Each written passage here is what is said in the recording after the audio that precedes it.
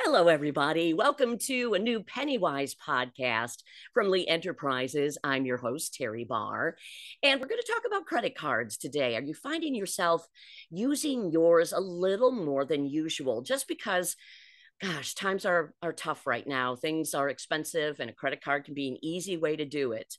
But should you? There's the big question. And joining us to talk about it today is Sara Rathner. Sara is our PennyWise friend, and she is a personal finance expert with NerdWallet. Hi, Sara. Thanks for joining us. Hi, Terry. Always a pleasure to be here. Oh, we are so grateful because, yeah, times are tough. And are you finding maybe credit card use is up? And does Yeah, there's that include debt being up? yeah, there's been a lot of news about that this week. The Mhm. Federal Reserve of New York released a quarterly report that found that credit card debt is up, delinquencies are up compared to last quarter. So, yeah, this is definitely something that's top of mind for a lot of people. Okay. So we're going to dive into some of the things you can do, a couple of tips for people to try to keep themselves in a good standing and out of debt when Yes. using credit cards. Oh dear. That first tip, how about this one? Don't spend as usual. Now, what does that mean, Sara? So not only are the things that we buy all the time more expensive right now than they Mm-hmm. have been in the past, but also our spending habits have shifted pretty dramatically. At the Yeah. start of the pandemic, we spent less time outside of the home. Many workers were able to work from home, so they cut out commuting costs, the cost of buying and maintaining a work wardrobe, things like that. And we also were going out less and traveling less. A lot of that has come back. That means that spending has come back in a big way, but all of those things are more expensive than they were in 2019. So we're Yeah. spending a lot more than we used to. And you can tell. I mean, when you go to, say, just the grocery store, for example, You buy uh, three things and you just spent like $40. yeah, where before it would have been maybe half that.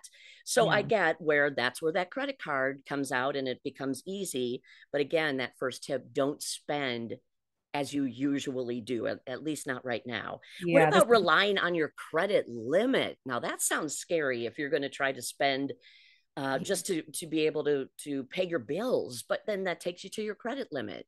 yeah, inflation has increased consumers' reliance on credit cards. NerdWallet's 2022 Consumer Credit Card Report found that 32% of credit card holders say that in the past year they've used a credit card to pay for essential purchases Oh. and have yet to pay that debt off. And that's because of inflation. So what do we do about that credit limit? Do we ignore it? Do we know it's there? What should we even think about when it comes to just knowing about your credit limit? Yeah. So, one, you should find out what your credit limit is. You might not know. Yeah. Definitely check, log into your credit card account, check your statement, just see what you're working with to start. And another good exercise, and this goes back to what we talked about don't spend as usual, is taking a hard look at your budget. You might look at your budget periodically, maybe once or twice a year. This is a great time to do it again because the cost of borrowing has gone up and because prices for all of these different goods we buy has continued to go up. And just see if there are any easy trims you can make out of your budget so you can free up some cash. And that way, hopefully, your credit card bills are lower. You're using less of that credit limit. But another good idea is if your credit card accounts are in good standing, call the credit card companies and find out if you'd be eligible for a credit limit increase. That sounds Oh, counterintuitive because it yeah. seems like it's permission to spend more money. I'm not giving you permission to spend more money. But Good. if you have a higher credit limit, but your spending remains the same, you're actually using less of that credit limit every month. And that's something that over time can really benefit your credit score. Okay. Yeah. Wow. That's interesting. But don't spend to the credit limit. I like that. Yeah. That's a So good if you thing. are faced with a very serious emergency and you don't have emergency savings or you've already depleted them paying for this emergency, your credit limit is a source of backup emergency funding, which is why a higher credit limit can also be better. But again, that's something that should be a last resort because credit card debt is very expensive. Yeah. How about don't carry a balance on the high interest cards you have? Yep. Ooh. The average credit card interest rate is more than 16%. And some cards charge close to 30%, so almost double that. Wow. That can get really expensive really quickly. We're talking hundreds of dollars of interest per year, maybe even over $1,000, depending on your balance. And there are things you can do if you have credit card debt right now to potentially lower the interest that you pay and save that money. So step one, if you have good to excellent credit, look into balance transfer credit cards. You can move your debt onto these new cards and be charged 0% APR for a long time, sometimes a year or more. Yeah. That gives you a nice long time horizon to make monthly payments and hopefully pay your debt down completely before that promotion ends and the interest rate goes right back up again. Okay. But if you don't qualify for one of those cards, you can also look into a personal loan. That's not going to be 0% interest, but if you qualify for good terms, you could potentially pay a lower interest rate than your credit card is charging. Oh, wow. Okay. So that's a really important one. Yeah. Okay. So we have tip number 4. Oof, avoid those late fees. Yep. Oh, yeah. Nothing's worse than paying a bunch of money just because you forgot to read your email. So right. Yeah. So your first time paying late, a late fee could be around $30, and it is allowed to go up to $41 after that. So that's it might not be in your budget to have late fees like that on a regular basis. But not only that, if you pay more than 30 days late, then it can dramatically lower your credit score, sometimes by around 100 points. And some cards charge what's called penalty APR, where if you make a late payment, they raise your interest rate for several months until you make on-time payments and almost prove yourself to the lender, and then they'll lower your interest rate back down to normal levels. So you're penalized in multiple ways. And obviously things happen, life happens. Maybe you're traveling, you're dealing with something more serious. You forget to check when your credit card bill is due. If you anticipate being late, call your lender, your credit card company beforehand, explain the situation. If you've been dealing with a financial emergency, and they can either change your due date or even talk to you about different hardship programs or nonprofit credit counseling, things like that.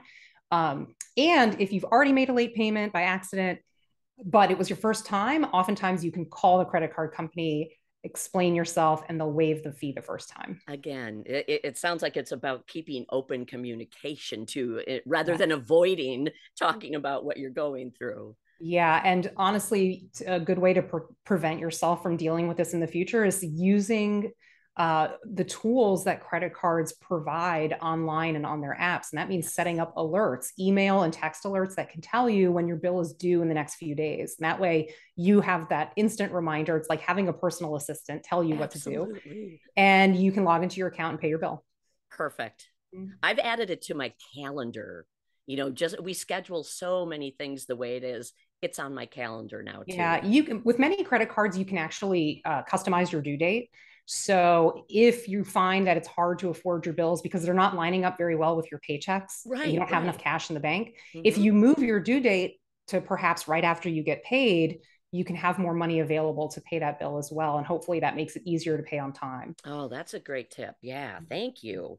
And then finally, tip number 5 is avoid those cash advance features that often come with a credit card. Why is that so bad?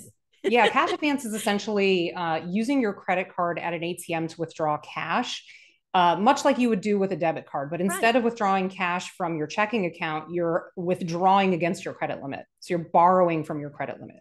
And this can get very expensive very quickly because not only will you pay ATM fees and cash advance fees, but the interest begins to accrue the moment you take the money out. Unlike purchases on a credit card where it's the start of the billing cycle, you make a purchase, you're not going to be charged interest until the payment is after the payment due date, which could be a few weeks down the line. So you have this grace period with purchases that you can sort of use your credit card to float purchases and then pay it off once a month. Not the case with cash advances. You will begin to be charged interest immediately, and it's often a higher interest rate than what the card would normally charge for purchases. Oh, that's not good. Yes. So this is something to have in your back pocket for dire emergencies when you need cash right now. But keep your debit card on you too, just so you can withdraw cash from your checking account instead, because then you're only subject at most to maybe an ATM fee if you go out of network, but otherwise no APR or anything like that. Absolutely. Wow. 5 terrific tips. What would you say is the bottom line when it comes to, really what we're dealing with in this current situation and people with their credit cards? Yeah, it's, watching the news and hearing about this all the time, it can really make you feel like the sky is falling. And Yeah. sometimes it is. And for some people, it truly is a tremendously difficult time. And it's been a difficult time.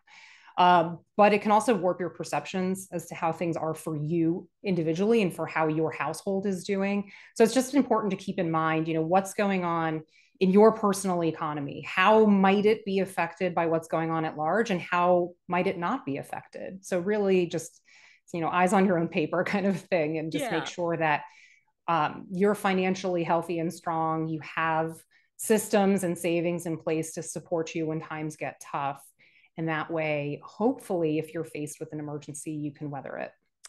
And I believe we talked about this at the very beginning of our conversation, just kind of knowing your budget. And I think that's something that it doesn't hurt to remind people to sit down and just kind of figure it all out and have it, as you said, on paper. Yeah. Yeah. Sara Rathner, you are a terrific personal finance expert with NerdWallet. Thank you for joining us. Thank you. And again, I'm your host, Teri Barr, with the PennyWise Podcast from Lee Enterprises, and we will see you with another new episode next week, Thursday. Have a great day.